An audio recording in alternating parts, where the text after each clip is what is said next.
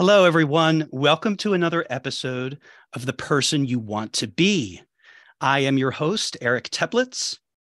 Today, it is my great pleasure and privilege to have with me on the podcast, Robert Greenberg. Robert Greenberg is a composer, pianist, speaker, author, educator, historian, advocate, and devotee of music. He received a BA in music, magna cum laude, from Princeton University in 1976, and a PhD in music composition from the University of California, Berkeley in 1984.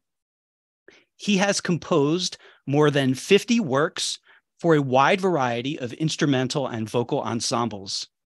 Performances of his works have taken place across the United States, in England, Ireland, Greece, Italy, and the Netherlands, where his Child's Play for string quartet was performed at the Concertgebouw in Amsterdam. Dr. Greenberg has performed, taught, and lectured extensively across North America and Europe. He has served on the faculties of UC Berkeley, Cal State University East Bay, the University of Pennsylvania's Wharton School of Business, and the San Francisco Conservatory of Music. Since 1993, Dr. Greenberg has recorded 30 courses on a variety of musical subjects, totaling some 670 45-minute lectures for the teaching company, also known as the Great Courses, now under the banner of Wondrium. However they choose to brand themselves, they have long been known as the preeminent producer of college-level courses on media in the United States. Greenberg's 10-lecture course, The Life and Times of Beethoven, the First Angry Man, was released in October 2019 and was among the first offerings in Amazon's Audible Originals series. Greenberg has spent the pandemic blogging, vlogging, reviewing, performing, Zooming, ranting, and bloviating 5 days a week for his Patreon subscribers. He also serves as music historian in residence with San Francisco Performances, where he has lectured and performed since 1994. Of his many honors and accolades over the years, his favorite, up until today, maybe I'll come up with a new one, a better one, his favorite came from the Bangor Daily News, which referred to him as the Elvis of music history and appreciation. Dr. Bob Greenberg, welcome to The Person You Want to Be. Thank you so much, Eric. May I tell you a quick story, since you were so kind as to set me up, inadvertently so, by mentioning the Elvis story. That came out in 2003, and I was feeling pretty good about myself because I hold the king in the highest possible esteem. And I went to dinner that night. I have 4 kids. 2 of them had not yet been born, but my 17-year-old and 13-year-old at the time were at the dinner table, and I was feeling good about myself. And I told them, guys, today the Bangor Daily News called me the Elvis of music history and appreciation. And they both looked at me with that typical disgust that teenagers have for all parental units. And my son, without looking up, the 13-year-old, said to me, Dad, is that the good Memphis Elvis or the fat Vegas Elvis? And my daughter, the 17-year-old, without missing a beat, said, the fat one, the pathetic one, the one that died sitting on the toilet. So my wife was very annoyed with all of this. But I was proud because, say what you want, my kids knew their Elvis. Excellent. And I would have taken it equally as a compliment if people had interpreted that as the Elvis Costello of music appreciation. Right. In his right. Elvis Costello famously said once that writing about music is like dancing about architecture.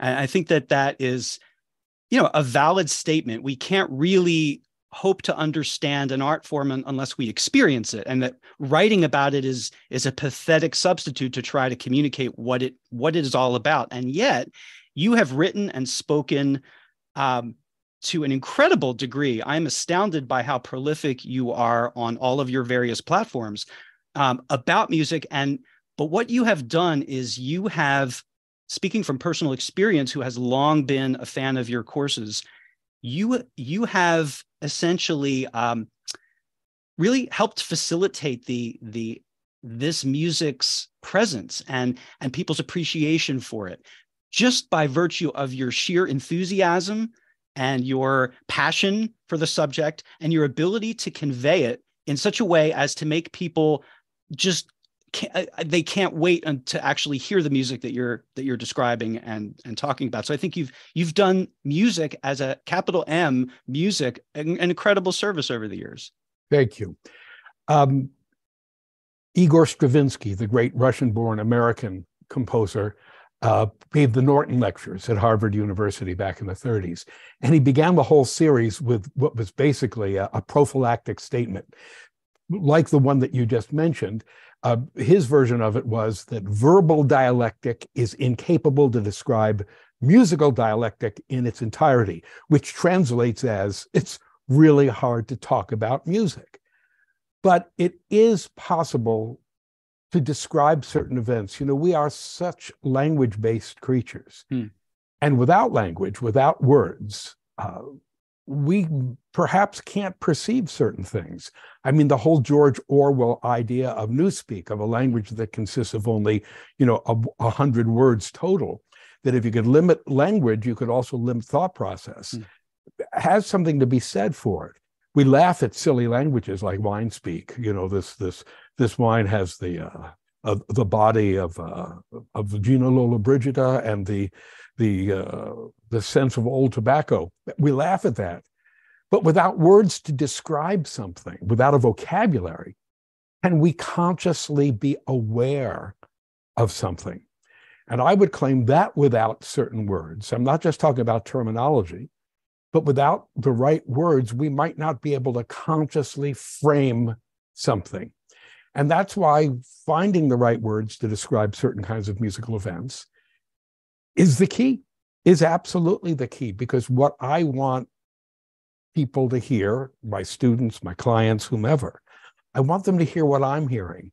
And I've spent a lifetime trying to understand what composers are trying to say. And if I can help them hear what I hear, and therefore hear what I think the composer's meant to say, then suddenly we're not speaking some Esperanto, some foreign language. We're not listening to Macbeth in Swahili or in a language we don't know. We're listening to Macbeth in a language we do know, and suddenly its meaning explodes. And that really is what it's all about, isn't it? Trying to maximize our experience. It's just like we all have heard major chords, minor chords. We've heard music and songs in major keys and minor keys, but just being able to identify them as such is a way to be on the same page with people. And even musicians communicating with each other, use certain language as a shortcut, as a shorthand, so that they can communicate ideas with each other and more effectively collaborate. So I really agree with what you're saying about the importance of having a vocabulary and language to describe things, even though it is not the same as the things being described. Words are always metaphors for the things they represent, right? Right. But we need something to hold on to. You take a piece of music that everyone thinks they know, like Beethoven's Fifth Symphony, da-da-da-dum.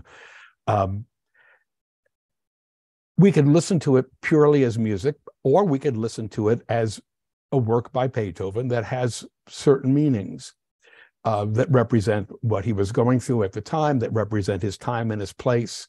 And that's the other thing, as you know, that I try to do is music is, and all music is a function of its time and place. The social aspects of a time, the religious aspects, the aesthetic aspects. History and music are indivisible from each other.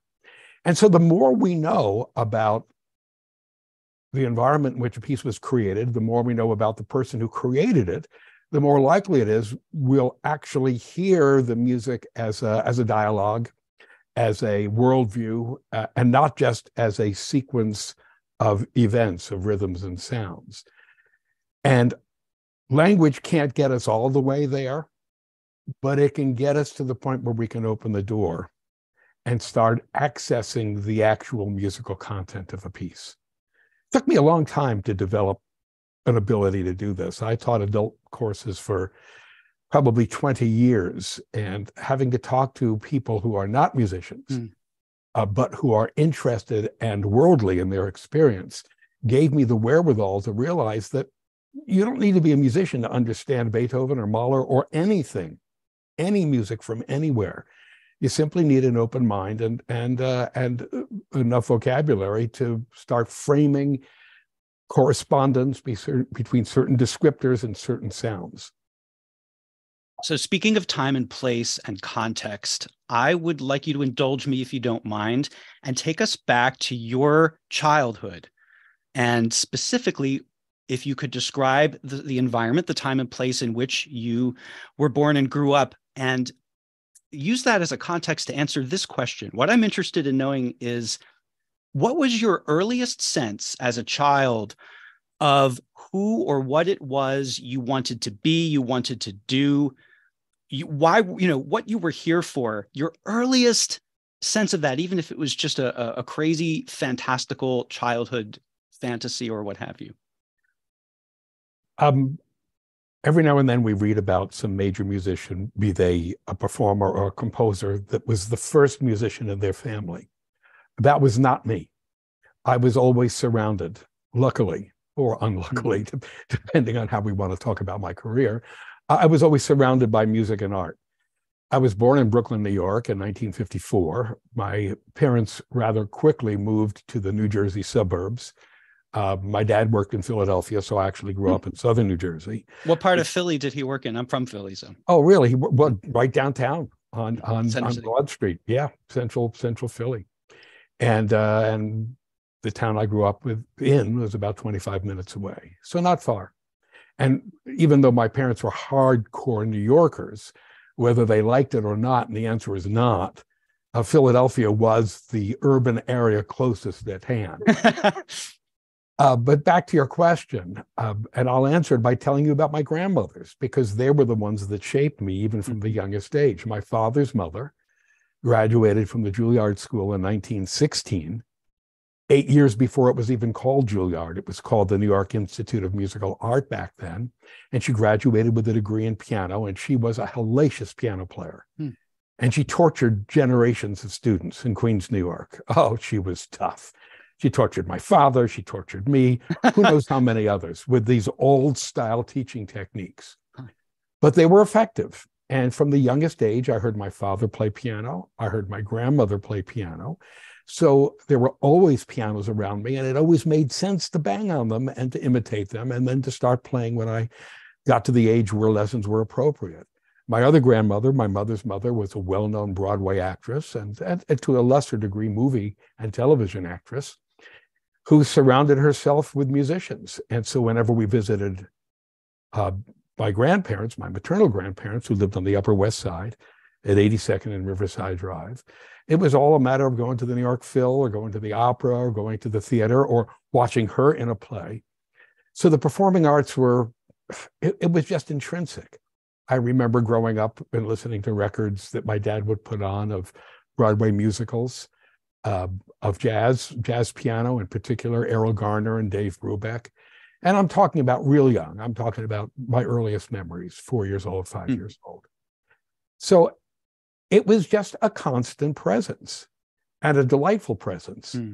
Unlike certain other things in life, there was no effort involved in learning to play the piano. And there was no sense of responsibility. It was fun. It was all fun. And so foolishly, I assumed that a career in music would be fun too. And I won't start getting down on choices. Let's just say that as soon as you have to make money doing something, it becomes increasingly a chore and less a fun. But music was always there, and I fell into it effortlessly.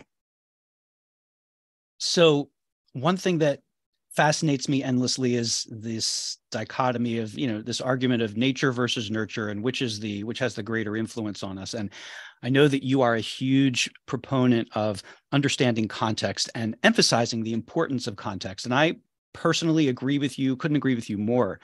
Yet you did have two brothers, right? Yep. And I'm guessing that neither of them became musicians. Is that correct? That is correct.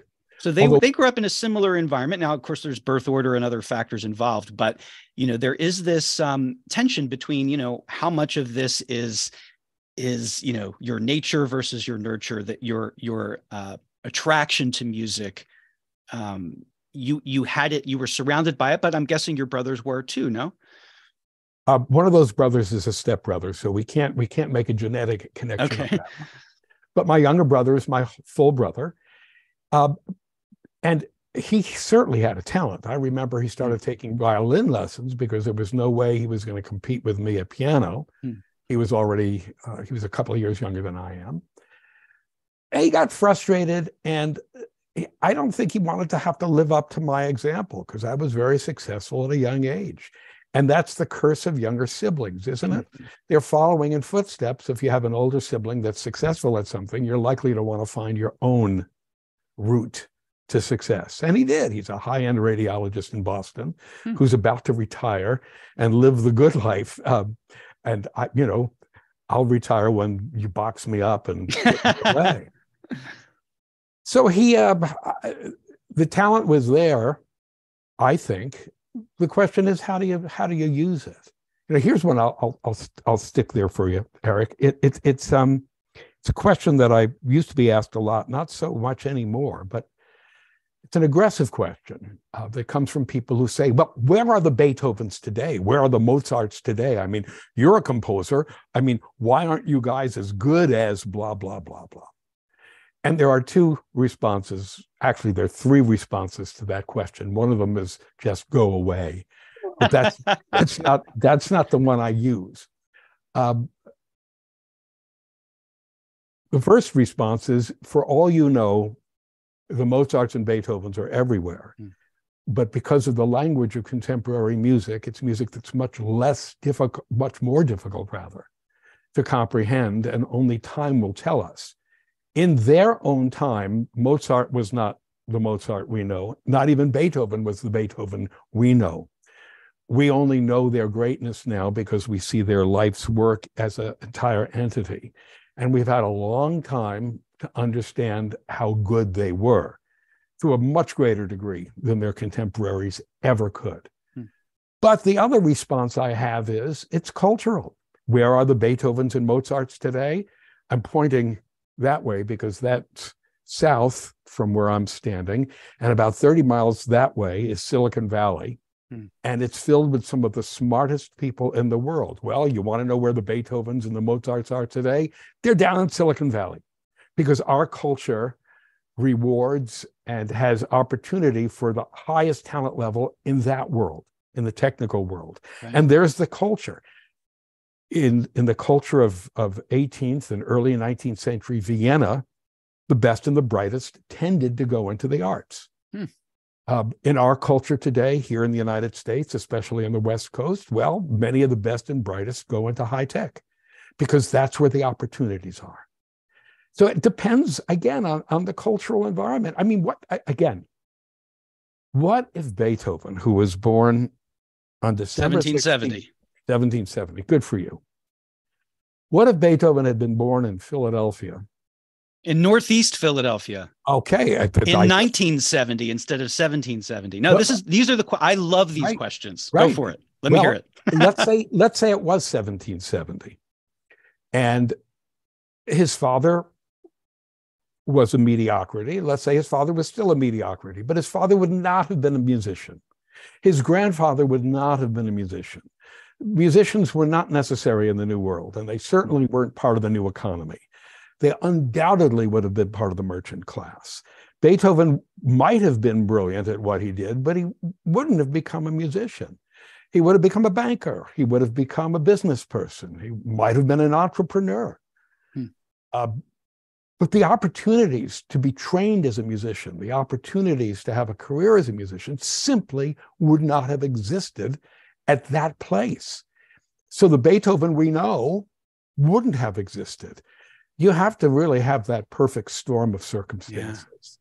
And that's true across the board. I mean, could Einstein have been Einstein if he'd been born at another time in another place? What if someone had already done the work he ended up doing in 1906 in that miraculous year of his? We really cannot take the environment away from the talent. You're reminding me, I'm a over-the-top Beatles nut. Oh, me too. Me too. Good for you. I'm so glad to hear that.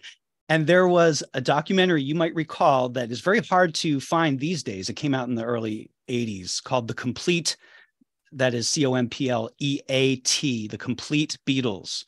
And it was maybe 2 hours long, but it was fantastic. And there was towards the end of the film, they interviewed George Martin, the Beatles producer, and they ask him, how do you account for this phenomenon? How do you account for these four guys from Liverpool, these working class guys, changing the world, with their music? How do you explain it? And his answer, I'll never forget his answer, even though it's been decades since I've seen the documentary. He basically said, their timing was right.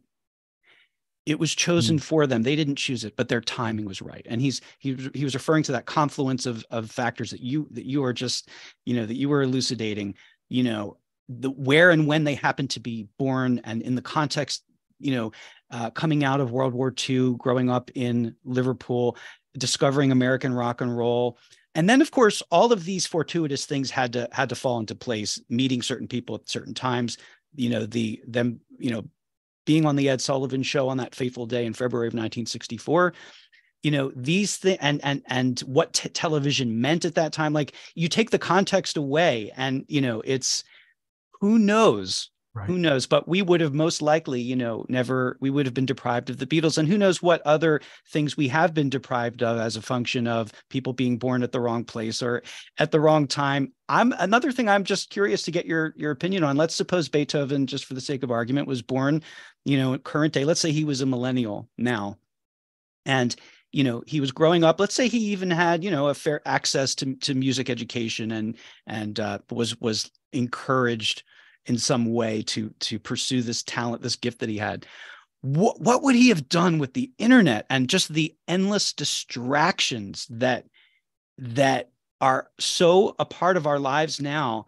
Would the most prolific of composers been anywhere near as prolific as they were in this era of endless distraction? Would they have been more prolific because they would have had access to technology that would have allowed them to record their ideas more efficiently? Or what do you think of these? I'm just going to let you riff on that. Well, again, it's a who knows situation.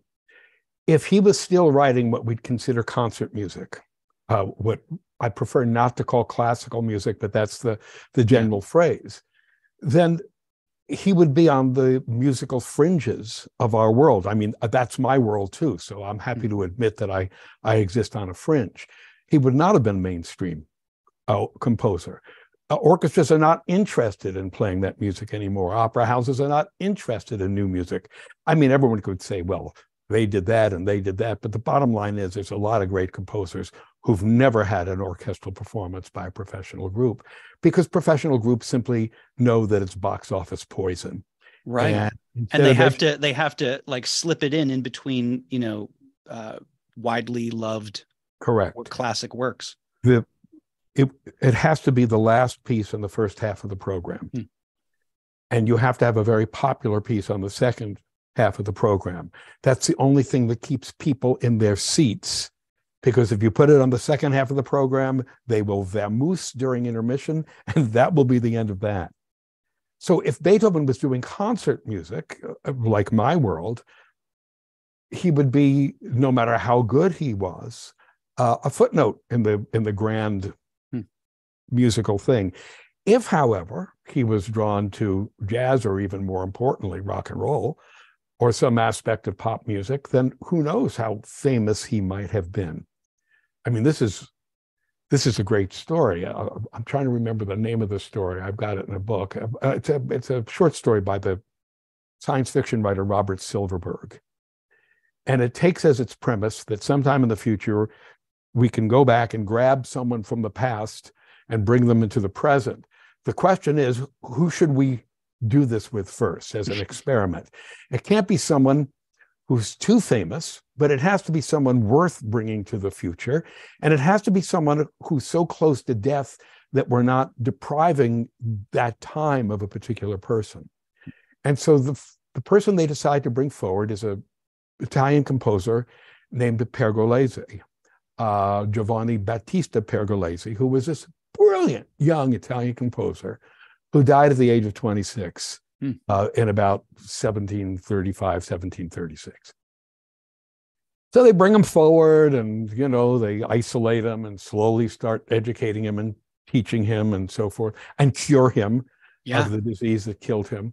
And to make a long story short, instead of him being a composer again, he gets into rock and roll, runs off one day, becomes a famous rock and roller, and then kills himself with drugs, the same way he killed himself back in 1736, meaning that you can change someone's time and place, you can't change their personality. Wherever you go, there you are. Yeah, there and there you are.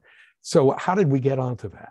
You would ask me to riff. Oh, just speculating about people born out of time, right, in different contexts, and people that we revere as, the preeminent in their fields. What would it look like if they were alive in today's world, or born into a different situation? And Beethoven, as I've learned a tremendous amount from listening to your lectures, he was motivated in large part by the abuse that he experienced as a kid, and that shaped his personality, and no doubt in my mind contributed to his many ailments physically and psychologically. Today, and with today's lens, I bet that a lot of his physical ailments would be attributed to the trauma that he experienced, because the abuse and trauma that he experienced as a young kid. But that also, gave him fuel, right? And he used that fury as fuel to prove himself and to express himself. And so would he have been capable? Oh, so, okay. The long-held myth of the tortured artist. Okay. What do you think, what role do you feel suffering plays in the creation of great art? We're all a reflection of our own experience. And it's not just a matter of art, it's how we raise our kids, it's how we do our jobs, it's how we go about perceiving the world around us, it's how we vote, it's the books we read. It's all a reflection of our, whatever our unique genetic traits are, as complemented by our environment and our upbringing. This issue of illness is big in the arts. It's something that's been written about a lot. For example, the 19th century and the 18th century were great centuries, if I can put it that way, of syphilis. And there are docs out there who've written extensively on the neuro damage that syphilis has, and that some composers, most notably Robert Schumann, the Czech composer Bedřich Smetana, we're talking about people who lived with syphilis for a long time and ended up dying from it, went through a period of hearing voices and writing down the things they heard. And the speculation is they could never have written much of their late music had they not been going through this neurological process that in some ways freed their minds. With Beethoven, of course, it's the deafness or the hearing disability that led to his deafness. Would Beethoven have been the Beethoven we know had he not isolated himself and discovered within himself a rage but an inspiration that he never would have found otherwise? No, Beethoven's pain was our gain, and that's a terrible thing for Beethoven. But in reality, his illness, which, by the way, could have been cured with outpatient surgery today, a calcification of his stirrup bones because of a dose of typhoid fever in 1796, he would have been cured, and Beethoven would not have been Beethoven. Misery is just another deep human experience, and illness is perhaps the deepest form of misery. And all of these things affected composers. Another case, Schubert, who did have syphilis, and in 1824, when the guy was just 26 years old, he's diagnosed with syphilis, which was a death sentence in those days, like having AIDS in 1985. And his music changed overnight. Overnight, it went from being this extremely pleasant Biedermeier, amusing and sometimes deep music, to a profoundly moving, highly contrasted kind of music, which was obviously a reflection of where he was psychologically. So illness plays a huge role in creativity. And the fact that we can cure so many illnesses now that at another time would have been debilitating, if not fatal, perhaps has impacted negatively on artistic output. Having said that, who wants to go progressively deaf in their young adulthood? That's too high a price to pay, as far as I'm concerned. You know, yeah, it reminds me of Huxley's Brave New World, where they were creating this society where suffering was basically like not even allowed, and you know, and they would come in and like and spray the room with a drug called soma, and everyone would suddenly, their anxieties would disappear and they'd be fine, and they'd, you know, but it basically like created a completely sterile and you know, environment, and sort of just robbed, like it was basically a recipe for building a world that was sucked of its humanity, and certainly art suffered, and it's this fascinating thing. What compassionate person would not be for the elimination of suffering? But the question then becomes, you know, what are the costs of that? And I think that is an endlessly fascinating philosophical discussion. But I want to bring this back to you and your personal story, because that's what really interests me here in this conversation. And you as a child really having a penchant for piano playing, obviously, like the conditions were right and ripe for your, you know, becoming proficient at the instrument, and you were surrounded by music. You were encouraged to learn music by your grandmother, and you took to it for whatever reason. And you know, you clearly had an ability. In fact, I understand that you were playing Beethoven sonatas at elementary school assemblies. Is that right? Yeah, yeah. But you know what? In retrospect, having taught at a conservatory in San Francisco for 16 years, you get to see real talent. You get to see these kids, these children. I'm not talking about 8-year-olds. I mean, my students were undergraduates, but they're 98% of the way there. And none of them end up in a career, by the way. I mean, maybe 1 out of every 500 ends up with a career. So it's heartbreaking to see them go into debt by $200K and to be living their passion with the realization as a faculty member that they probably are going to have to retrain as a coder when they get the hell out. It's one of the reasons why I was happy to leave that job. But anyway, back to the point. Yes, I was playing Beethoven sonatas in assemblies in elementary school, which is, as I have found out, not completely typical of semi-talented kids. Right. But the adults around you think it's just amazing. And, you know, you're functioning off of, as a child, you're inspired by their reaction. This is why so many, I wasn't a prodigy, but this is one reason why so many prodigies crash and burn, because the high that you ride on by having all this positive, complementary energy around you as a child simply disappears when you become an adolescent, because now you're a dime a dozen. Right. You go to a place like the San Francisco Conservatory, okay, maybe in your hometown in Iowa, you were a big darn deal. You go away to a place where there's lots of big darn deals, you're not a big darn deal at all. You're just one of them. And now you have to compete at a level so much higher than you ever had to compete. And you don't have everyone around you telling you how great you are all the time. There's just no incentive to keep working 5, 6, 7 hours a day, especially at an age when you want to be out there with your contemporaries and dating and just being a person. And having spent too much time practicing your instrument as a youngster, that also happens in adolescence. I want to be myself. I think this happens with kids who are forced into skating or forced into tennis or any sport by their parents who want to live vicariously through their children's accomplishments. That there comes a time when, no matter how prodigious you were as a child, you as a person want to have your own life.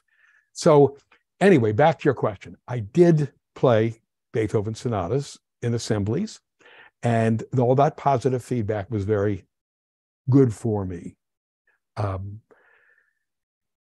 And but I was able to make the transition because I never wanted to be a professional performer. And when I did get into performing, it was as a jazz musician. It wasn't as a concert player. What about composing? When did that, become an interest? Very early. Again, growing up when I did in the late 50s and 60s, I fell in love with rock and roll, just like everyone of my generation should have.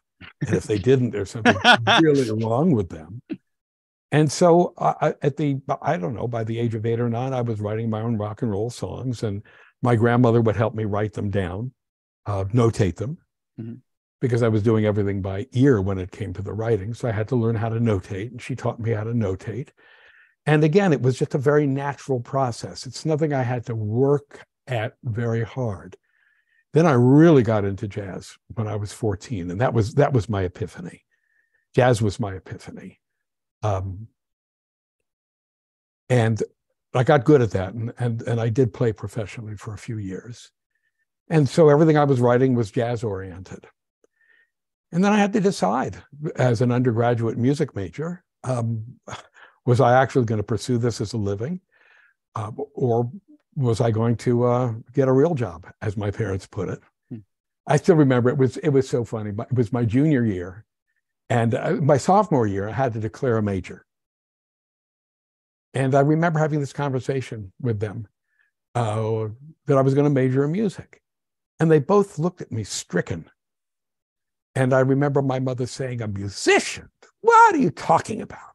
And my father saying, "I think you need to revisit this. I want you to think about this." And I looked at them like they were nuts. I said, why did you give me piano lessons?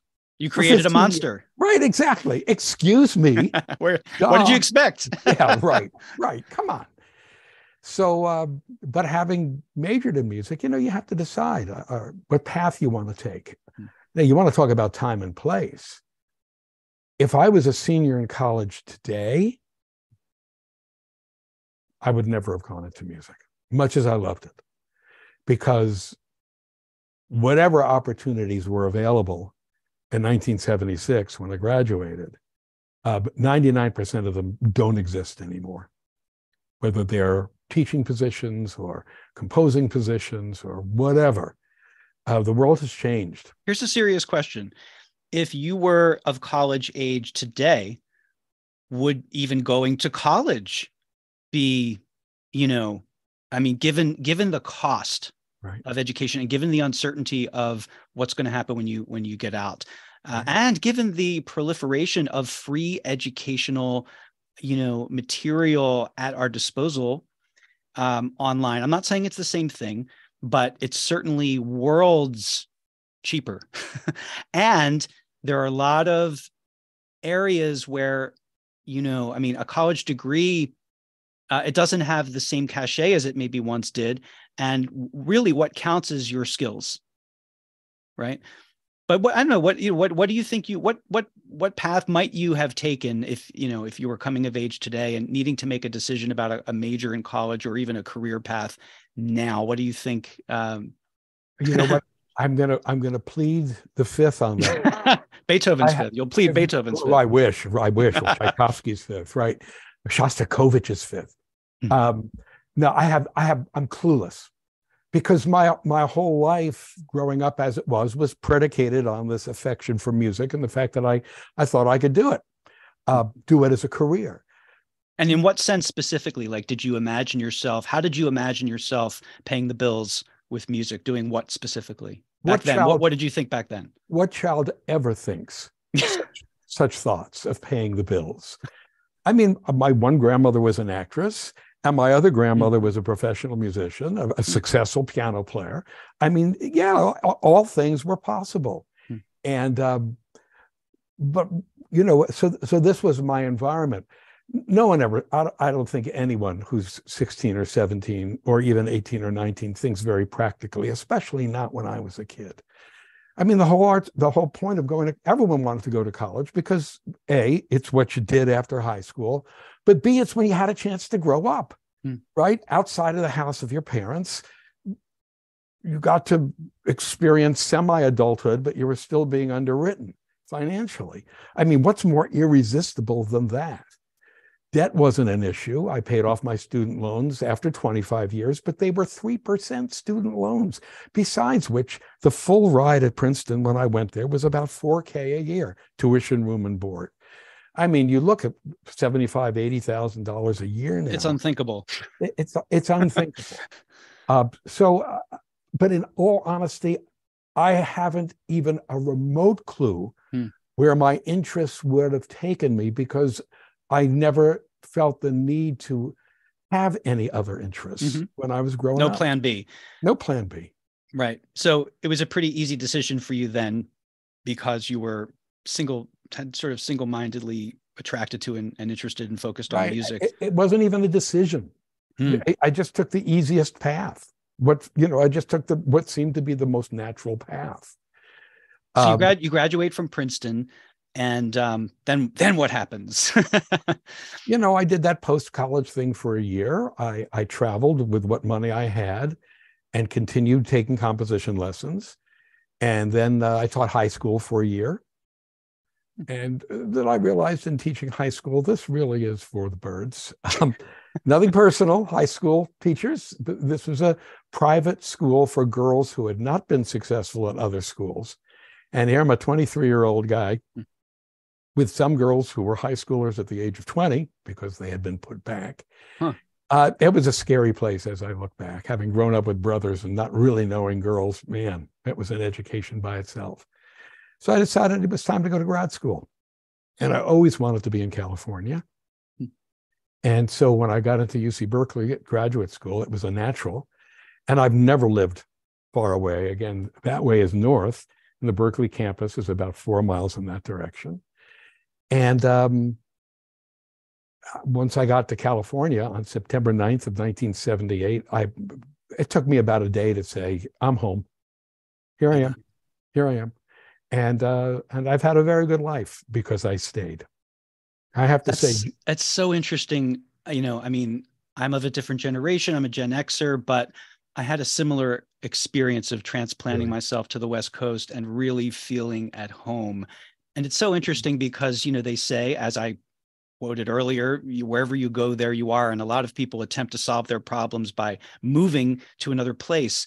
And that might work and it might not. But I think that if it's done, I think either if you're very lucky or if it's done with a certain amount of intentionality, like you're going to a certain place because it offers things that bring you to life, that, appeal to you, that call to you, then I think there is something to be said for that, because as we've been saying, this whole conversation, environment is so crucial to what happens to us and what we become, right? Where do you live? I'm in Los Angeles, just West LA.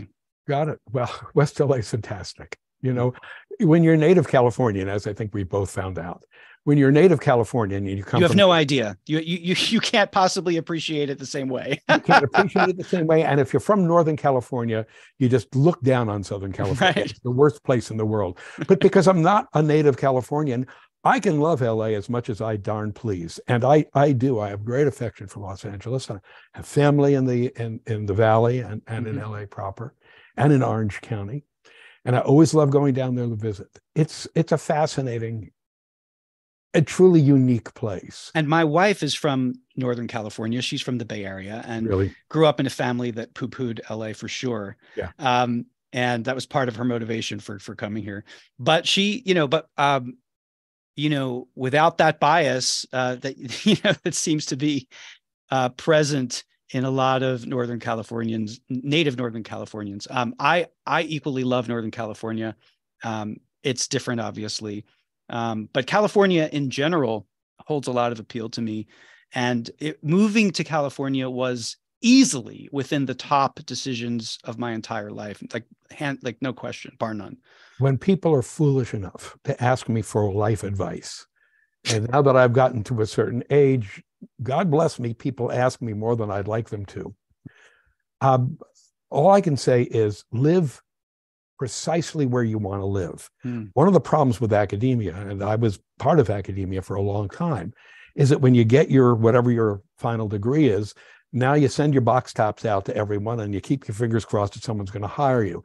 And you have to be prepared to go anywhere. Right, wherever if the you work get is. hired at Eastern Iowa State University, that's where you are. And you think you're going to stay for 3 years and then move up. But this might be it. This could be it. I wasn't willing to do that. I simply wasn't willing to do that. So the advice I give is, number one, live where you want to live. Because for me, that's been the key to success. The second piece of advice I give is whatever profession or whatever job you take, always adhere to the highest possible standards and never compromise what you do. And that's it. I don't give personal advice because my own personal life has been such a mess, as all our personal lives can be, that I'm in no position to give anyone advice about how to run your personal life. But in terms of where you live and how you act as a professional, I feel comfortable about that. Coming to California, for me, the quality of the air, the simple beauty of the Bay Area, and the fact that I found a bigger difference in terms of attitude between the East Coast and California than I found between Europe and the East Coast. You know, for all of my experience in suburbia, it was still like living on a shtetl. Everyone was identified where I grew up by their ethnicity and their race. There was a tremendous amount of tension between the Italians and the Polish and the Jews and the Blacks. There were no Asians whatsoever. Prejudice was rife in a way that I've never encountered out here in California. This is as close to the meritocracy as I've ever been. You know, here you are what you are, period. That's, you know, whatever you achieve, you do it on your own. And I just felt right to me. And this is in no way to put down New York or New Jersey. No. And it's a very personal thing, you know, to the affinity that you feel for a place. Is very, very personal. And it can obviously change through the course of your life. I didn't know how long I was going to live here when I moved here. I've been here 20 plus years, and, you know, and who knows, you know, what the future holds and what may cause one to relocate at any given point in one's life. So I'm very, very careful to never say never. I've learned that lesson too many times. But that said, I do think that I agree with you that finding an environment that you feel nurtures you and that you find stimulating and that you find, you know, helps you be the person you want to be, is an incredibly valuable thing. And some people stumble onto it. Some people never do, just because it doesn't occur to them to live anywhere else. And some people, like you say, circumstances dictate it, like they have to go where the work is, or you know, they have family roots that they can't, they don't feel they can, you know, leave. But I like that. I think that's an unusual piece of advice, actually. I think to be precise about where you want to live. So you graduate from UC Berkeley with a PhD in music composition. Then, you know, you can only avoid needing to pay bills for so long, as I've learned, and many have learned. What happened next, and what decisions did you make personally, professionally from there? I always call that period between finishing your final degree, whatever it is, and having your first real job as the valley of death. So you're asking me, how did I get through the wilderness? I married 3 years before I finished grad school. I married when I was 27. And she was a singer, although she ended up going to law school. And I put her through law school, and we both finished school at the same time in '84. I gave a lot of piano lessons. I taught a lot of extension, that is adult classes, for the University of California Extension. And that's how I got involved at the San Francisco Conservatory, teaching for their extension. You know, the thing about musicians, and I guess anyone in the arts, is first of all, the word no cannot be part of your vocabulary. Everything has to be yes, no matter how crazy your schedule is, because you never know when you're going to close a door by saying no. So I always said yes. And I did a tremendous amount of scut work. I did copying work, music copying work. I did dictation work where songwriters would come into my house and sing their songs, and I'd write them down for them and add the harmonies. I mean, whatever it took. And I was young and there were no kids yet. So it was actually kind of fun. I ended up with some students that I'd never expected I'd have. I don't know if you know a drummer named Tony Williams, a very, very famous jazz drummer. But Tony was my composition student for 5 years. You never knew who was going to walk in the door. And did you have a particular aspiration as you were doing all of these, kind of, they were all related to music still, your odd Right. jobs, but did you have a particular like ambition that kind of drove you, or were you just kind of taking it as it came? I wanted to be a composer. And I wrote a lot of music, and some of it's, I think, very good. And I was lucky enough to be part of a composers organization called Composers Inc. We existed for 35 years. So I got to hear it performed in San Francisco. I got a lot of great press. And that's really what I wanted to do. And I thought of everything else as supplying my habit, as giving me the money I needed. And the fact that I married someone who didn't just go to law school, but graduated #1 in her law school class, and then clerked for a federal judge, and there was a very highly sought after attorney. Monetarily, once she started working, the pressures to make the big bucks were never there on me. Of course, as soon as she started to make the big bucks, we divorced. So that was the end of that. But I found my own way financially. I got involved with a teaching company. I started making courses. Oh, I want to definitely ask you about that, because to me, this is one of those, I would imagine, inflection points. I mean, like, massive, like, moments in one's life looking back that really were pretty defining, because I would imagine that you're best known for those courses. Certainly that's how I became aware of you. And, the impact that we want to have is not necessarily the impact that we actually have, or the thing that we're most sort of appreciated for may or may not be the thing that we most want to be appreciated for.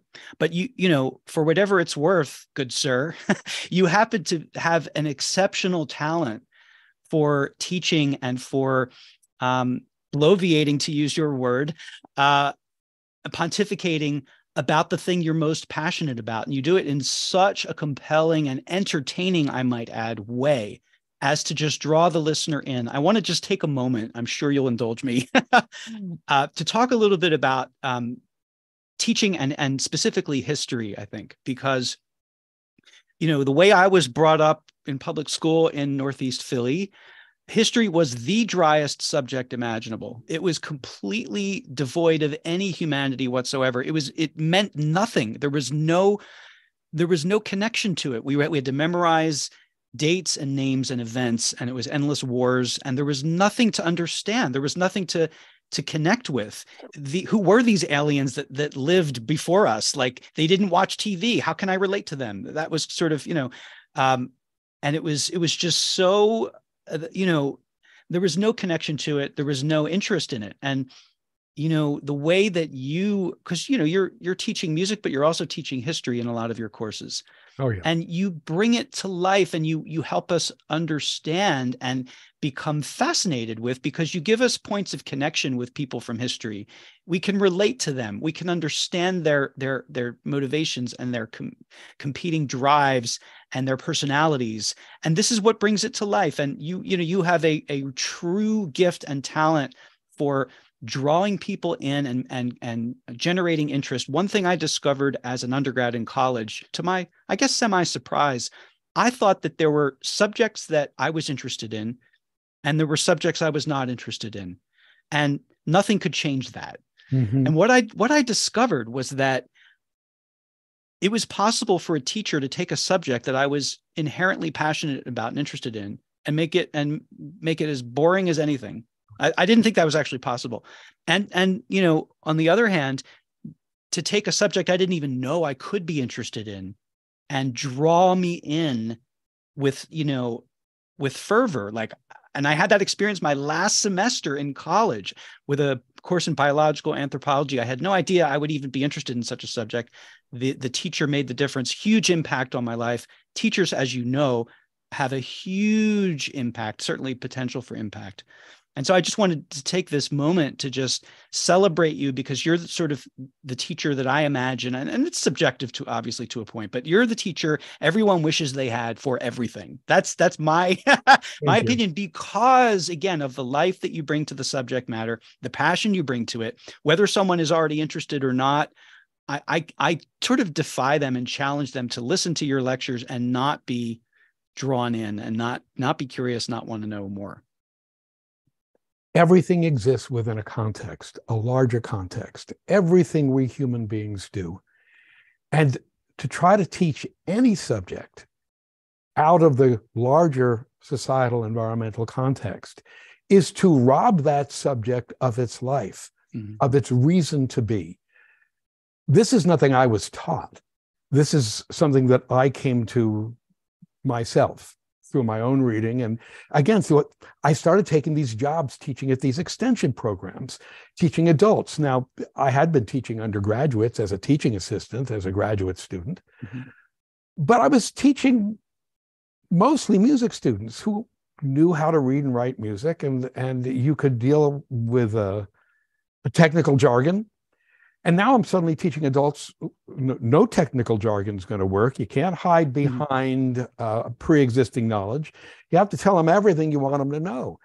And the more I thought about things, the more I realized that the historical context is the way to go.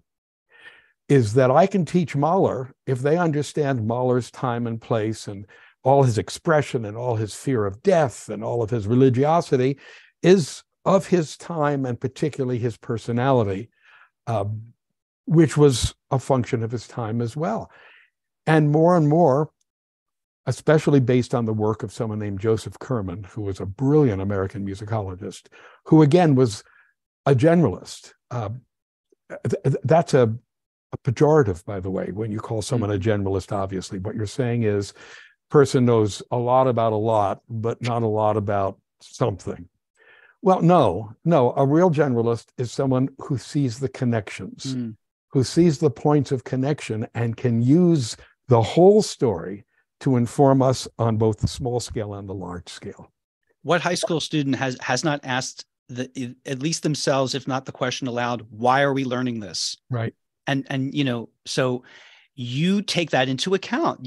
When you teach, whether it's live or whether it's via recording, you help people to understand why they're learning this, why it's worth learning, and that is invaluable. Did you take to teaching, quickly? Did you enjoy it? And if not, what did because clearly, like at some point you did. What was that particular journey like for you? Again, it wasn't a journey. It just was a very natural extension. Music is storytelling. In fact, pretty much everything we do, I'm convinced, is storytelling. Our species has existed for a couple of 100,000 years, and we've been writing for the last 5,000 years. So the great bulk of human history, the way information was transferred was via stories, which were myths and analogs and metaphors for the lives that were being led, and the individuals involved would identify with the stories to the degree that they resonated with their own lives. We're storytelling creatures. We're faced with chaos in this world, and we're constantly trying to find order and form in the chaos, because otherwise there's no reason to go on. And stories are about finding order in the chaos. I've always liked a good story. I came from a family of joke tellers. My grandmother was an actress. It's all storytelling. And writing a piece of music is storytelling. Teaching is storytelling. A book, an article, it's all storytelling. And a good story has a beginning, a middle, and an end. Sales is storytelling, right? Yes. It has an exposition. First, you start with the characters and a situation, and then it's got a development where those characters interact to some degree, and time passes. It's got a recapitulation where the characters emerge, changed. Well, I've just described a very important musical form called sonata form. Yeah. Right. So it's all storytelling. And the more I learn, the more interesting the story gets. Of course, the more you realize you don't know. And that's good too, because you're constantly seeking out more information, but trying to contextualize it. And that's the thing. Information without context is meaningless. The small without the large is meaningless. And teachers who teach in a meaningless way are people who've never mastered their material. Sadly, I've been lucky in that I think we've all had, like you just identified, senior year, we've all had enough good teachers, hopefully, that we know how it looks when it's done correctly. The music becomes a metaphor for everything. You took a course on, what was it? Biological anthropology. Biological anthropology. To satisfy, by the way, a general ed requirement, I had delayed till the end, till the bitter end. Well, bless you for taking such an interesting course at the end. But the biological anthropology, I'm sure, revealed truths about things far beyond the subject matter itself. And that's what you want to do. Listen, here's my selfishness. And I'm a very selfish person. When I used to teach composition, I used to tell my composition students, who are very involved in writing all this modern stuff, which is fine, but don't ask an audience to sit through anything that you wouldn't want to sit through yourself. Write music that you yourself would listen to semi-recreationally. Don't torture anyone because you're taking their time. And that's the one thing no one has enough of. That was what I call the Bobocratic oath. And that is, do no harm in medicine. For me as a composition teacher and as a composer, waste no one's time. Now, I told you I was selfish. I don't want my time wasted when I'm listening to a piece of music. I need to take something from it. So don't be intrigued by oboe multiphonics, which means making multiple sounds on an oboe simultaneously, which sounds like a combination emergency room porn film. Excuse me, you got to do something with that. The sound by itself is brutally ugly. I mentioned this because I once had a student come in and say, I'm really intrigued by oboe multiphonics. And I said, you might be the only one on the planet. You're gonna have to do something with it musically. You're gonna have to tell a story with it musically. Just having the oboe squawk ain't enough, dude. And so you got teaching gigs, but you were always composing. You were always making time for composing on the side. Yeah, I was, until it's become more difficult the older I got. And I have to say, I haven't written a note in the last couple of years. Part of that's the pandemic and the need to keep my living going by doing all the blogging and vlogging and bloviating you described before. Which, by the way, that is quite a frenetic pace. You said five days a week. Wow. It's down to 4 now. Yeah. It's down to 4 because now that. And I say that, by the way, for those who are unaware, I mean, it's not like this is not done thoughtlessly. Your pieces, in preparation for this interview, I was just listening to some of your Music History Monday podcasts that are available, by the way. You make a portion of them available for free to the public. And I was listening to several of them. And the one I would call out particular attention to anyone listening is the one you did on John Williams. And for those looking on Apple Podcasts, searching for it, that the date of that one, the name of the podcast is Music History Monday. And the date of that episode was February 8th, 2021. And you do a 20-minute, basically course equivalent to your Great Masters courses on John Williams. And I'll tell you, I was blown away by this. So this was a day's work for you, but multiple days work. Of course. Yeah. But I mean, my point being that a lot goes into those blogs and vlogs and pods that you do. And I would mention that the Music History Monday is both a post and a podcast that takes some event from that day in music history. Right. And I imagine that was John Williams's birthday. Yeah. I think it was his 82nd or 83rd birthday. And living in LA, I think he still does this every year at the Hollywood Bowl. He comes out and conducts the orchestra and they do a program of his, and it's just like, oh my, if you have a soul, if you have a pulse, Yeah. and certainly if you grew up in my generation, I mean, it is overwhelming, his music. And it really, it, it makes me wonder again about that sort of out of time thing, because I hear Beethoven sometimes in his scores. I'll hear like a trace of, hey, he stole that. Or, I mean, unconsciously or what have you. But it makes me wonder, if Beethoven were alive in this era, would he be composing film scores, film music? And that's a really good question. He very well might be. I don't think he would be, because he was never motivated by The commercial. Correct. There was commercial work he could have been doing himself. What about yourself? Did you ever consider film scoring as an avenue for composing, or were you attached to your own original sort of like, I want to do my stuff? Selfish. Yeah. Again, exactly right. Selfish. No, and so back to the John Williams. Now on Tuesdays, I do something called, all my students when I was a teacher called me Dr. Bob, because they all want to call you Dr. Greenberg or Professor Greenberg, because your higher status elevates their own self-image. I'm studying with blah, blah. But I couldn't bear it. So I said, Dr. Bob, that works for me. So now everyone still calls me Dr. Bob. So my Tuesday blog is called Dr. Bob Prescribes. And it's all about reviewing some recording or set of recordings that I want you to go out and buy. But it's another 3,000 words. So what I want you to do, if you've signed up with me for a couple of bucks a month, as I say to people. On Patreon, by the way. Patreon, correct. And we'll post stuff on that. As I tell people, for the cost of parking in Oakland, California for 1 hour, you have access to me for a month. I think that's a heck of a bargain. But anyway, on the Tuesday following that particular podcast, I did a whole 3,000 words on the recordings of John Williams you must own. And so I picked up where I left off and got quite specific. And the reason why every now and then I do a piece on movie music, in fact, this is a gig that I feel very strongly about. Our terminology, as I said before, can be our friend, because it helps us to distinguish events if we have words with which to distinguish events.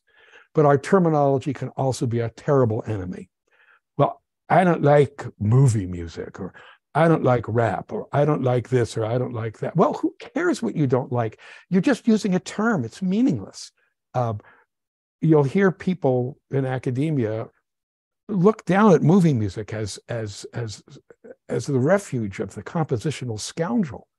Oh no, these are some of the most talented composers out there. Yes, they're composing for another medium, but so were opera composers. So was Stravinsky when he wrote The Rite of Spring, which is a ballet.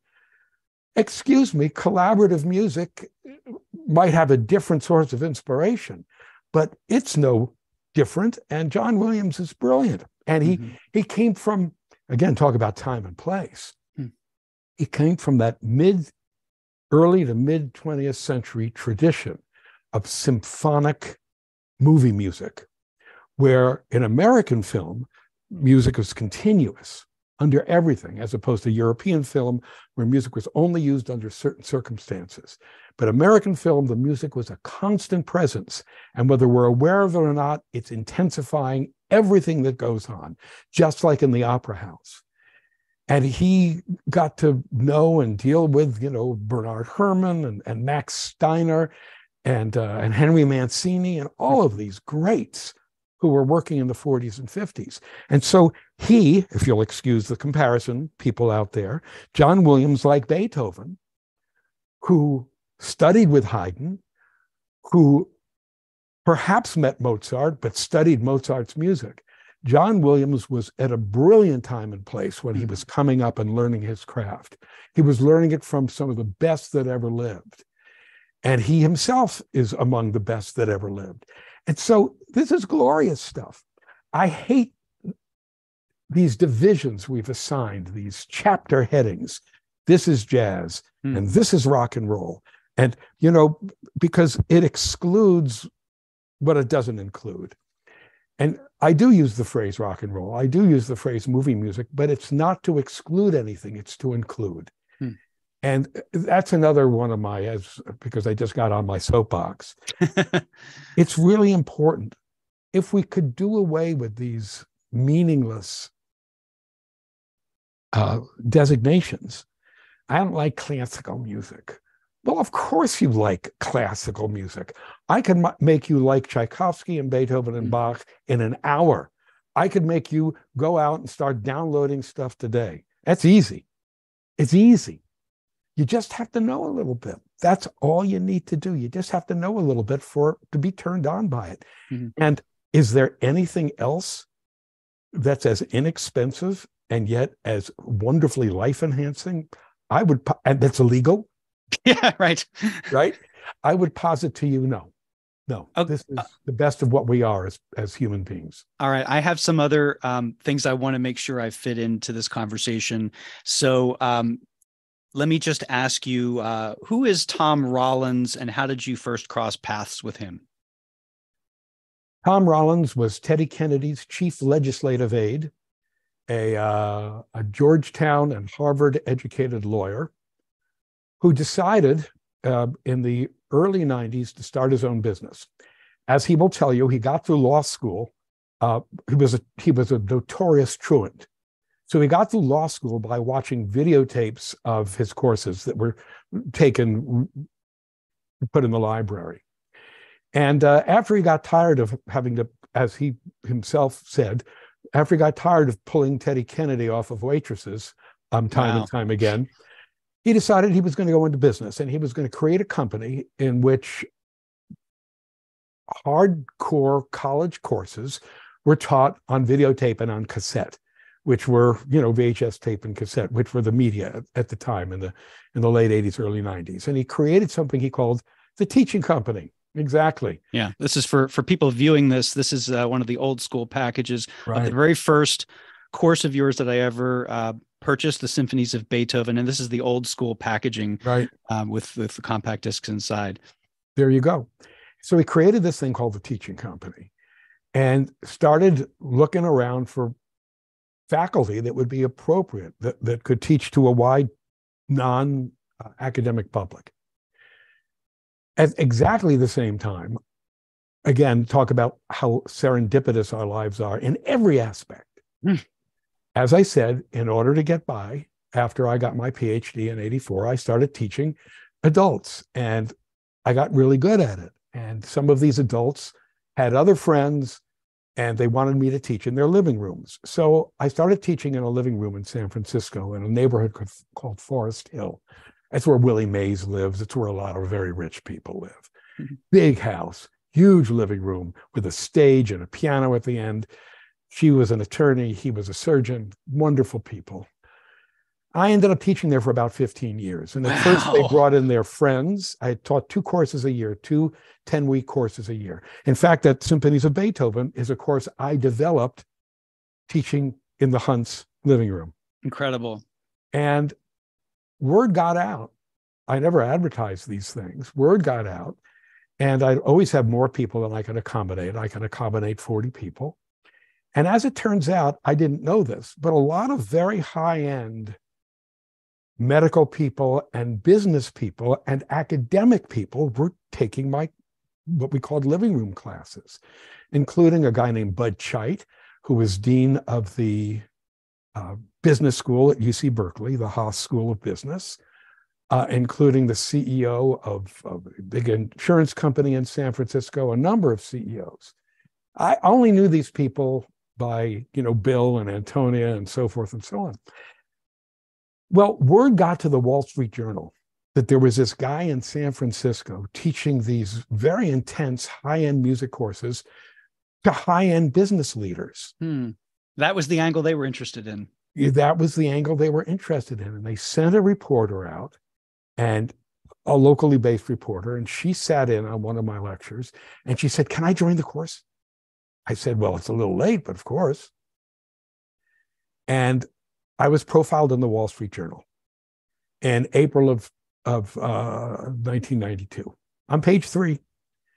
And Tom Rollins, who's in the process of putting together a faculty to start his company, is sent this article by God knows how many different people. I think Huh. this is the kind of person you're looking for.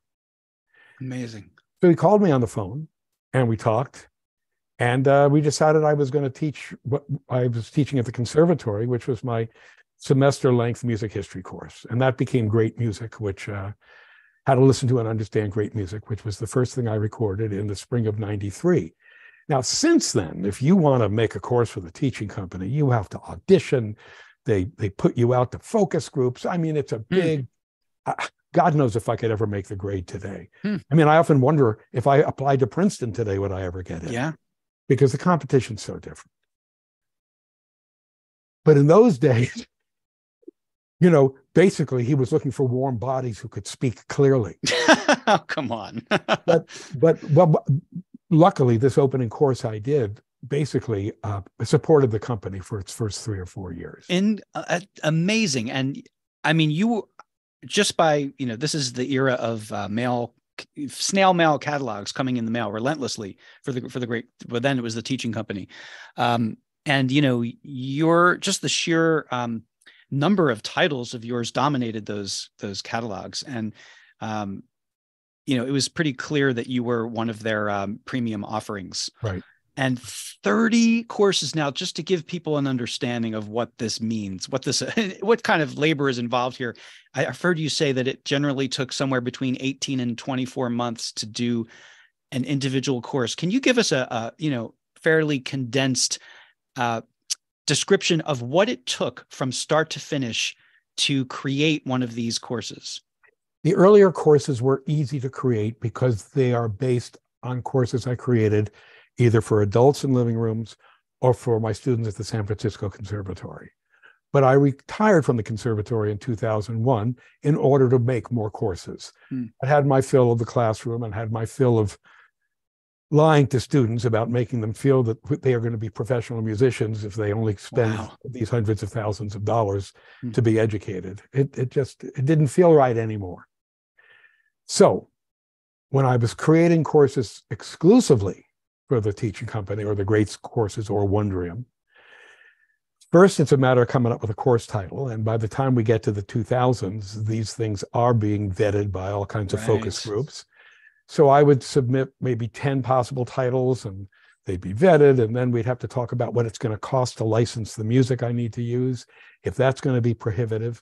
So we never did make a Mahler Symphony course, which I desperately wanted to make, because very few orchestras can play the Mahler symphonies, and they're all major orchestras, and we can't afford the recordings.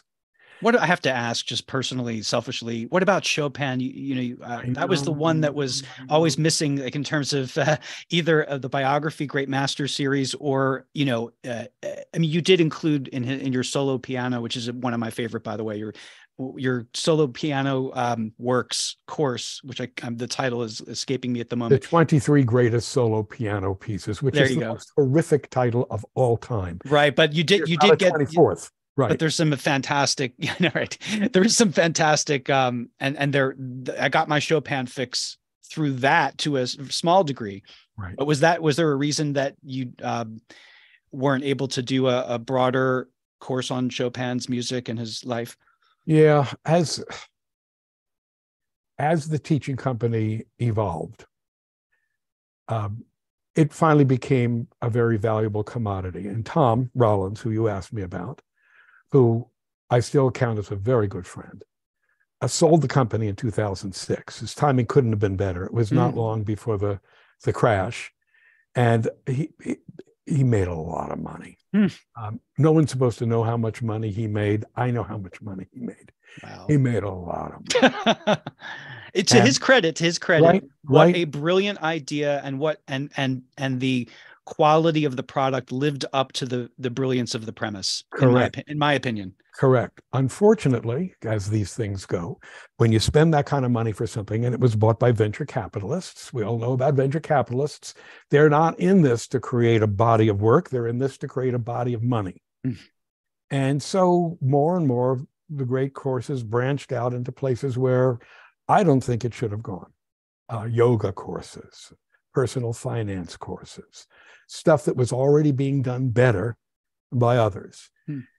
which limited increasingly the purely academic courses. Now, not that things don't change, and I understand things must change, and that flexibility is the key word to survival in our world today. Mm. Nevertheless, it's wise to go home with the person you took to the dance. And what made the great courses special, what made it unique, was that it was delivering super content in a manner most entertaining. Courses on composers were deemed not worth the time and money.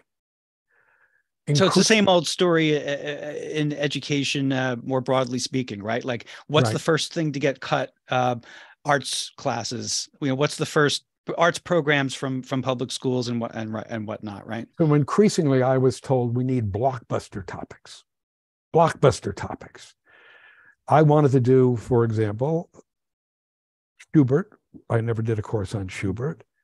Handel. I never did a course on Handel. Absolutely Chopin. I've been asked so many times.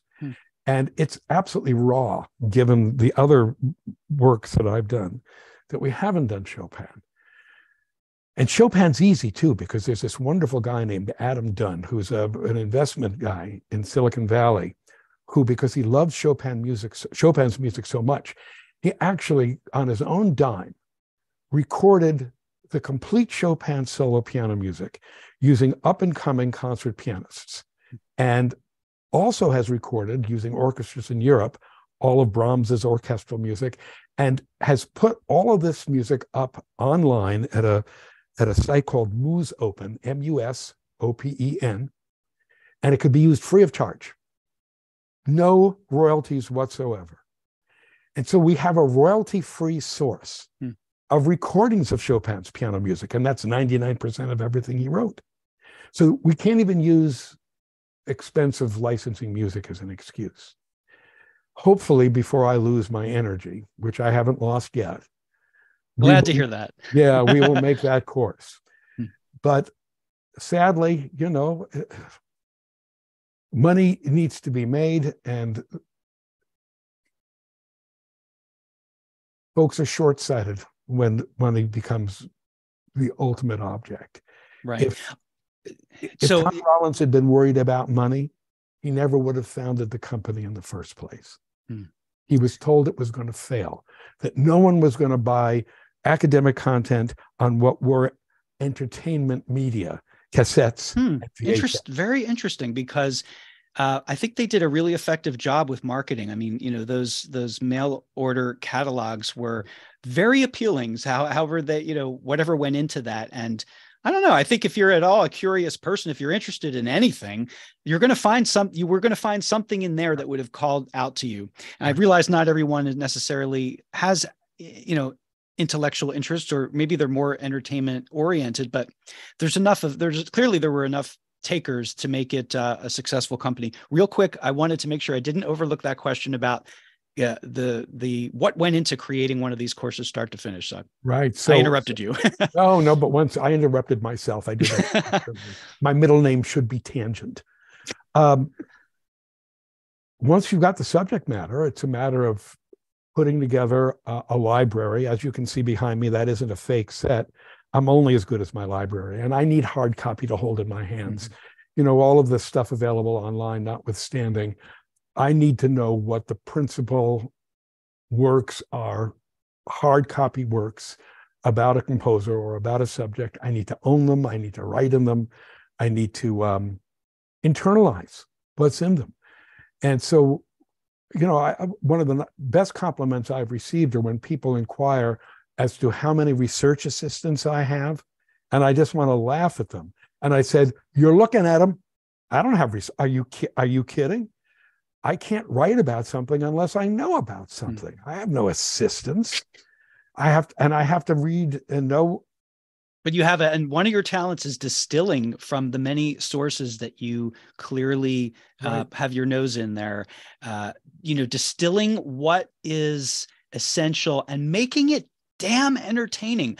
For if people looking for a starting place, let's say you have no music background whatsoever, I would personally refer you. So Bob Greenberg has a subset of his courses for the great courses was called Great Masters, and they were essentially biographies of composers that included music in them, but basically told the stories of their lives. And so there's, this is again the bringing history to life. And my personal favorite of them, and they're all great, you can't go wrong, but my personal favorite is the one you did on Franz Liszt, because that one is pure entertainment. I mean, you don't have to care a damn about music. This is just titillating, soap opera-esque, but in the most entertaining, guilty pleasure kind of way, this guy's life.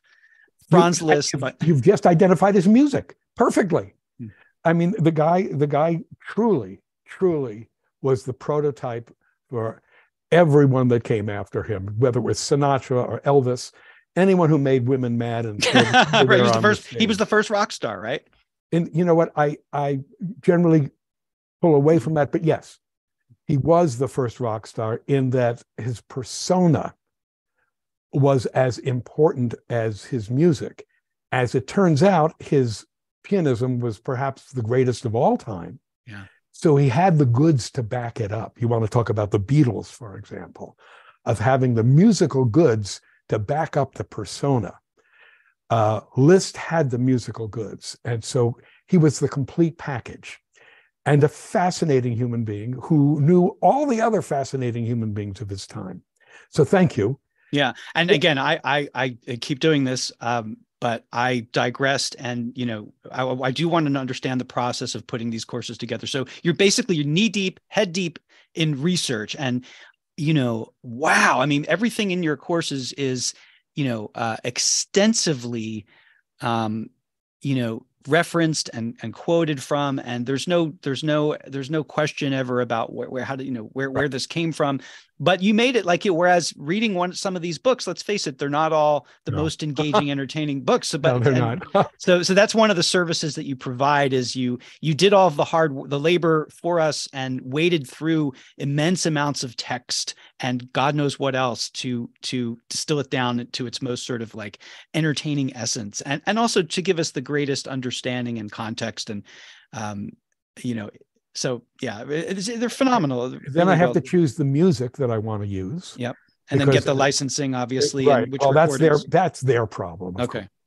But for example, in the case of the Liszt, there's the complete list is on like 35 or 40 compact discs. I have the chance to play a tiny, tiny fraction of those. Yeah. And I don't play an entire work ever. There's no time to do that. So what's the best piece to use as an example of this? And then I have to use my skills as a composer in that, and again, this is my arrogance. I feel that a composer can teach music best if a composer can communicate, because when I look at a piece of music, it's not just the historical background. I'm looking at it as a composer looks at something. Why these pitches? Why these rhythms? What are you trying to say? What's behind the choices you made? Because we have to remember, any piece of music's an accumulation of choices. Just like any book is an accumulation of words. Why these words? Why these characters? Why this story? What led you on that path? I have to try to, as best as I can, with the understanding that I'm limited by my own knowledge, I have to try to put myself. But it far exceeds, I would imagine, 99.99% of your listeners. And so it's really that much appreciated, because we're getting a lot of insight from the mind of someone who really deeply understands music and composition, but also, you did the homework. So you also provide the context, the historical context. You give us all the salacious details of their lives, I live for that. Unapologetically. And you know what? I really value your time, and there are some other things I want to make sure I ask you. So let's just get first. I'm going to stop talking and stop interrupting you and let you finish explaining the creation of a course. Go ahead. So again, once the music is selected, once I've done my research, now it's a matter of writing. Now you're talking about these great masters. I think there are 8 lectures each, and each lecture is going to run about 5,000 words with about 7 or 8 minutes of musical excerpts. I have to hit my mark. In those courses, I had to hit my mark because they were made in 98 and 99, and they were going on cassettes as well as CDs. And the longest side you had on a cassette was 45 minutes. And so the lectures could not be longer than 45 minutes. And if you're a college teacher, that's okay, because course lectures tend to be 50 minutes. So I got into a 45-minute grind, and you have to hit your mark. Yeah. We started using teleprompters in '98. Before that, it was just a sheaf of notes that I'd carry around on stage. Teleprompter changed everything because everything had to be scripted. But if everything is scripted, you're not repeating yourself. You're getting all your tenses right. You're getting your grammar right. And you've got an editor who can fine-tooth comb what you've done. So I had two editors, a content editor and then a fact checker. And that made the courses starting in '98 qualitatively better. The prompter was great. And, it's easy to perform in front of a prompter that it looks like you're being completely casual. Sure. Yeah.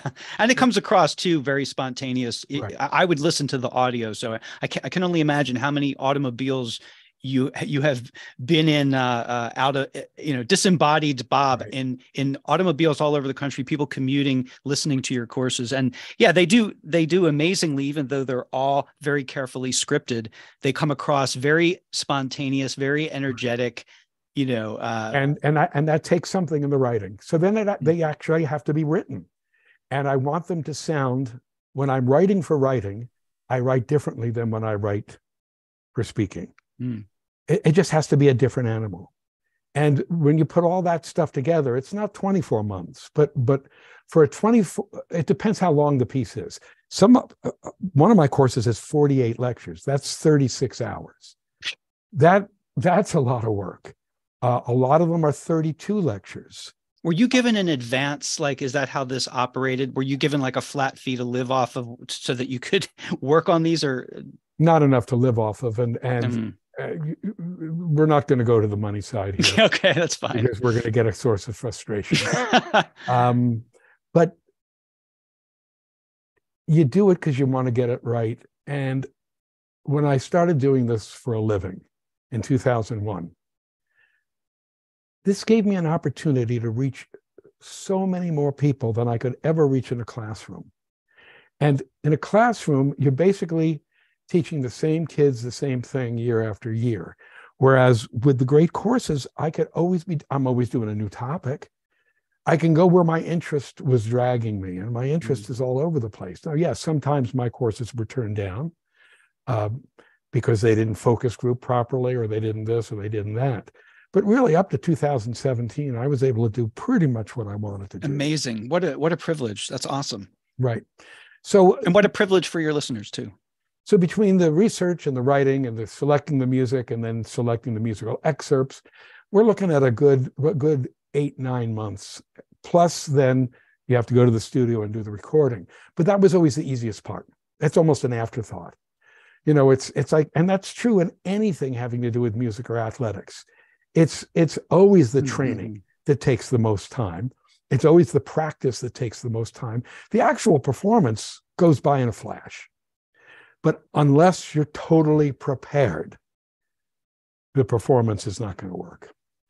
And again, as a musician, I'm only as good as my preparation. I know that. So I go in loaded for bear. I am really ready. I've rehearsed. I've rewritten and rewritten and rewritten again. When I get in front of the camera, I'm ready to go, just like an athlete's ready to go when he or she gets out on the field. Yeah, and it's like performance is the fun part in a lot of ways. And it's the reward for all the work that you did, right? Exactly. Now you get to enjoy the fruits of your labor. Exactly. So we talked about how you mentioned the salacious details of these composers' lives, and it makes it titillating and interesting for the listener. And you also did a series for Ora TV, ORA.TV, called Scandalous Overtures, that focused exclusively, and they're very well done, very entertaining, on the sort of more salacious side of various composers' lives and stories that they would have rather forgotten in most cases, or not, probably preferred not be put out there on the internet. But this begs for me a really interesting question that has come up, especially in recent years, which is this idea of, appreciating art created by less than, some unsavory characters, right? Whatever the art, whatever the medium happens to be, can we enjoy or appreciate art If we know horrible things about the creator, what are your personal thoughts about that? You might find my response flippant. Hmm. That's okay. If someone is alive and I know they're a jerk, I won't talk about them, especially if I've had bad interaction with that person. But if it's a conductor, I won't use that conductor's recordings. If it's a composer and I know a few jerks, I just won't glorify their music. But once they're dead, I don't care. Because I can't do them any good once they're dead. They're finished. Yeah. Now I'm happy to talk about that person. Listen, there's no one on the planet who can look themselves in the mirror and say that I am without sin. Right. There's not a single one of us that can cast the first stone. Some of us have sinned rather more than others. Richard Wagner, the 19th century composer of German language opera and music drama, is one of them. But I'm not going to live my life without Wagner just because he was a jerk. Because he has something to say to me, something to teach me, and something with which my life is elevated. So, quite frankly, if that was our criteria right. for anything, I imagine a lot of the doctors that created the vaccines that keep us alive were jerks. Are we not going to use the vaccine because these people were jerks? I mean, where does this stop? No, it's a great point. And do you have a personal, is there a line for you personally where you say, I cannot what I know about this creator interferes with my ability to even go there? Are there any such examples for you? I mean, I think it's a very personal, sensibility, right?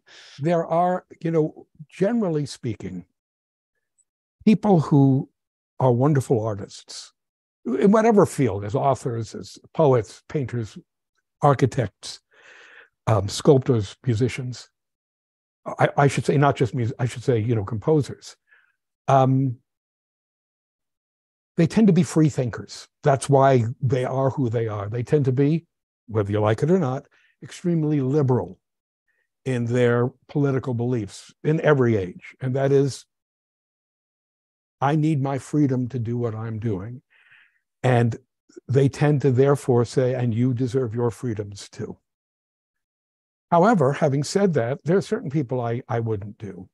Karl Orff, whose Carmina Burana remains one of the most popular works in the repertoire, I just won't do.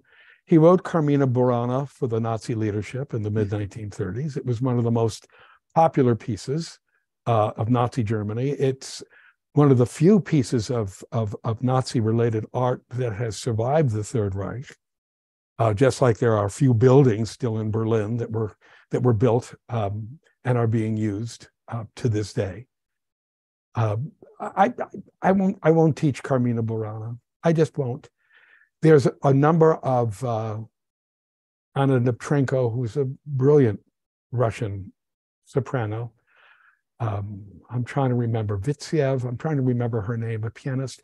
There are a number, Gergiev, the conductor. There are a number of Russian musicians living and working today who have been staunch supporters of the Putin regime and the invasion, to the degree that they, go and perform in occupied cities in Ukraine.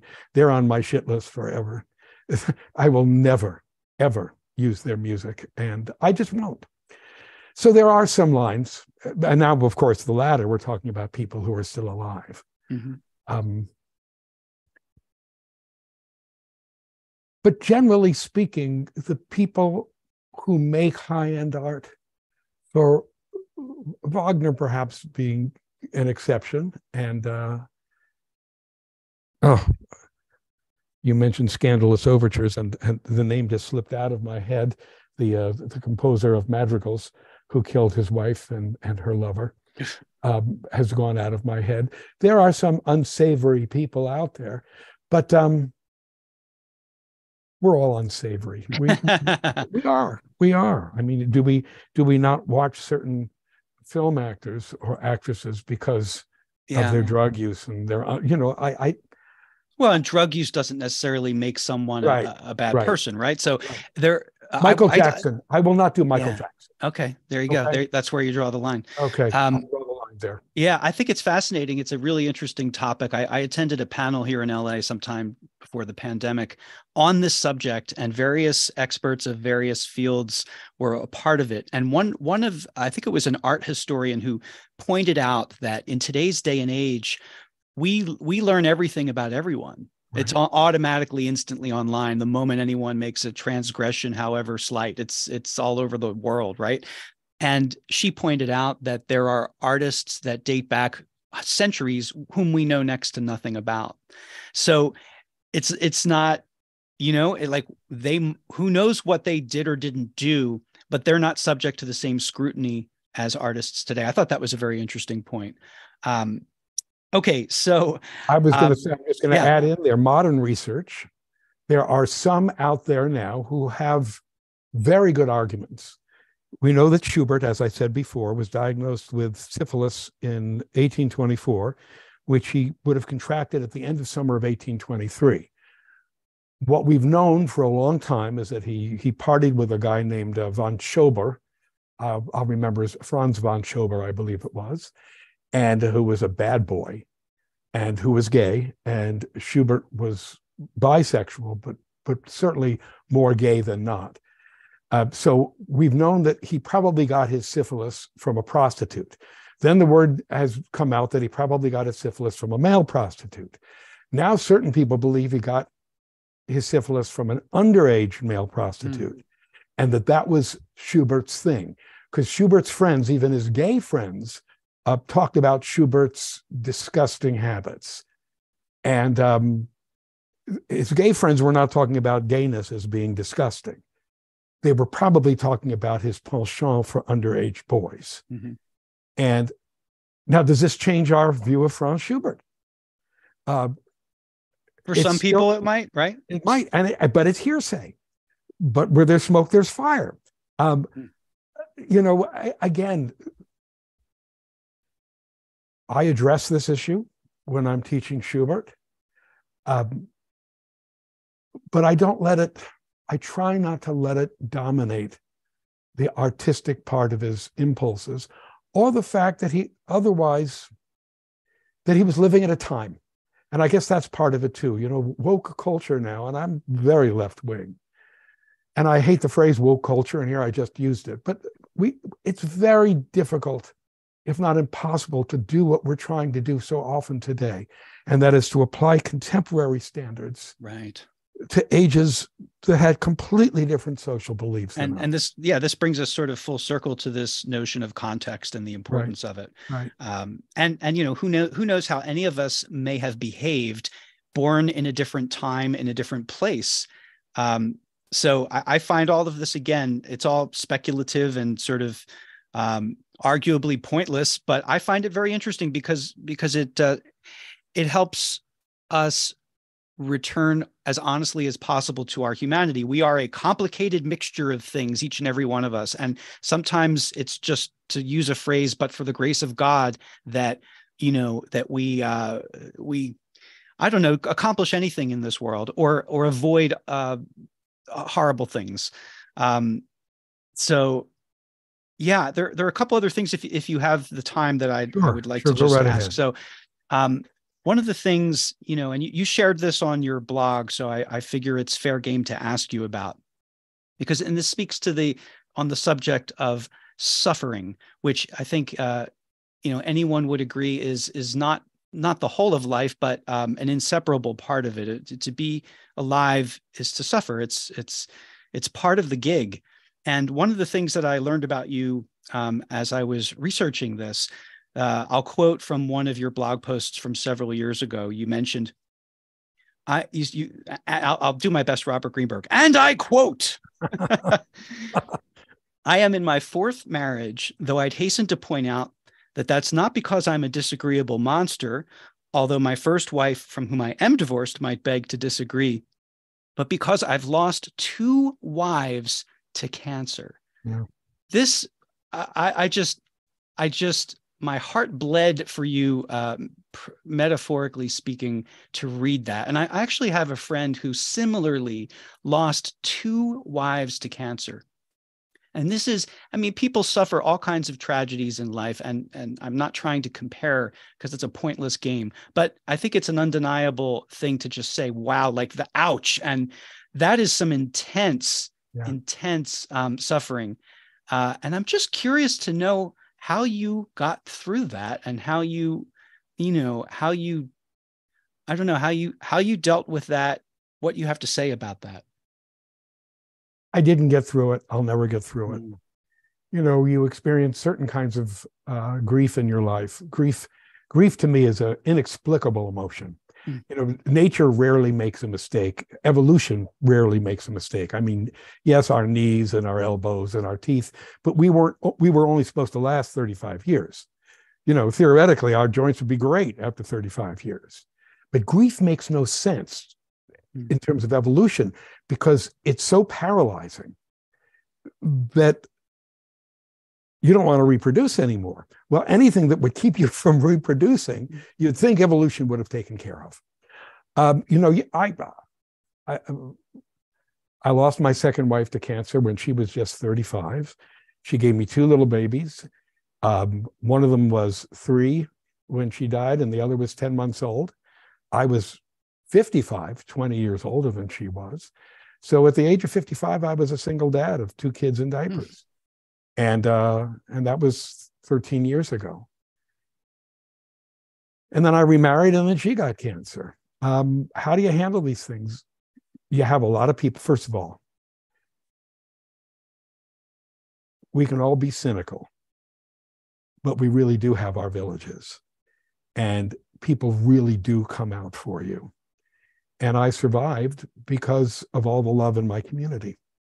Very simply, none of us is an island, and folks step up, and that's amazing. And so even in the darkest moments, you have a very renewed sense of faith in humanity. But, you never get over certain things. I'll never get over. And, parenthetically, I lost my mother when I was 6 to cancer. So it's a bad confluence of events. And these deaths later in my life dredged up a lot of stuff from earlier in my life. But, I have 4 kids, 2 older from my first marriage, and then 2 from my second marriage. And the 2 right now are just 14 and 16. You go on. Yeah. What else is there? There's no other option. But you do have moments of darkness that are as dark as they come. And you let them come, and then they go. And then you pick back up again. Wow. And what about music as a salve, or as a, where does music factor into grief? I think work factors into grief for me. I wouldn't just say music. My wife was diagnosed with, my second wife, Diane was her name. She was diagnosed with metastatic colon cancer 8 weeks after my son was born. That was July 29th of 2009. So she immediately, the diagnosis, I mean, she wasn't even staged out. It was, we can treat, we can't cure. So she went into chemo. This was a very beautiful, very powerful, very smart, talented professional flute player, very loving, funny woman. And, it's a cliche. You read the obituaries all the time. Such and such fought with great courage and died surrounded by her family. And that was our story as well. And after she, she was in and out of the hospital. And after she came back from the hospital for the last time in late August of 2009, and she lived another 5 weeks, right on the other side of that wall is our bedroom. And the cancer had gotten into her lungs. And she basically coughed to death. I was working on my Wagner course, the music of Richard Wagner at that time. Without that course, I would have gone mad. Wow. But it was the work, the focus. Now, at one point, I said to my team, our whole, we had about 8 people that were part of our team. Early on, I said, I'm going to give up my work. I'm going to dedicate myself full time to getting Diane better. And my team convened with Diane at the head of the table. And I was told in no uncertain terms that wouldn't work, Diane was not interested in that I should keep doing my thing because otherwise I was going to become the world's biggest pain in the ass. And of course, they were completely right. And it was the focus on the work that helped me stay sane. And after she passed, it was the focus on my work that helped me stay sane. A friend of mine, who's a wonderful painter, commissioned me to write 5 love songs for his wife on the occasion of what was then her 50th birthday. The commission fee was going to be any painting in his studio. And I worked on those songs immediately after her death. And while it was terribly sad to be writing love songs, it was cathartic without the work. That's the most important thing I could say to anybody is stay involved in your work, stay involved in your life. Do everything you can to feel that I accomplished something today at very least. That's what got me through it. In all honesty, without that, I wouldn't have, I don't think I could have survived it. Wow. Thank you for sharing that. Love and work, right? As Freud said. Yeah. There's a book by the very famous psychotherapist, actually psychiatrist by training, Irv Yalom. I don't know if you're familiar with his work. And he's had an incredibly illustrious career and as a writer, in addition to a therapist. And he also had a very, very long-lasting marriage with a very accomplished woman, his wife, Marilyn, also very accomplished in her field, in her academic field. And she eventually, in later, certainly lived a long life, but, got cancer, and he had to deal with this loss. And interestingly, he felt that he had helped people grieve for decades. That was his gig, right? That was his work. But he felt until he was going through it himself, he didn't really get it until he finally was going through it himself. But his wife, he had a book project in mind, and his wife insisted that they work on a book together as they wrote alternating chapters. The book is a really, really moving, touching book I believe it's called A Matter of Death and Life. Was she ill at the time? Yes, she knew she was terminal, but her motivation for doing it was she knew he needed the gig, that she felt he needed the project to get him through it. So she was thinking of him in her last days, but and he concedes that she was right. It gave him some purpose. And of course it was an extremely meaningful one too. It's a beautiful book. This is one of the miracles of sick people, or at least in terms of this Diane I'm telling you about, and the wife you're describing. They're the ill ones. They're the ones that are facing death, and yet they're still the caregivers. They're the ones who are trying to make it easy on the ones who are going to suffer the loss, even though their loss is the greatest of all. They're losing their lives. And I've observed this, once you become conscious of it, because until you go through it, no one wants to think about this stuff, and rightly so. Who the hell wants to think about cancer? It's the ultimate C word, right? But once you become part of that family, you can't avoid it. It's everywhere. And it's extraordinary the degree to which sick people take on the role of caregiver, even if you're physically caregiving the sick person, emotional caregiving. Yeah. Some don't. But in my case, and in the case you're describing, they do. And it's just one of those small and terrifying miracles you experience during the process. Wow. Now you did marry again. I did. Yeah. I had to. I have 2 little kids, a self-employed musician. Did you put out a sign? How did you find? My 4th wife was a family fix-up. How about that? And my sister-in-law back in Boston has a great friend who was a judge in Newton, Massachusetts. And the judge had a niece who was a pediatrician in San Francisco. And that was the fix-up. And it worked. Amazing. Yep. So we've been married almost 10 years. Wow. Amazing. Congratulations. Yep. Lucky. Yes. Lucky. Yes.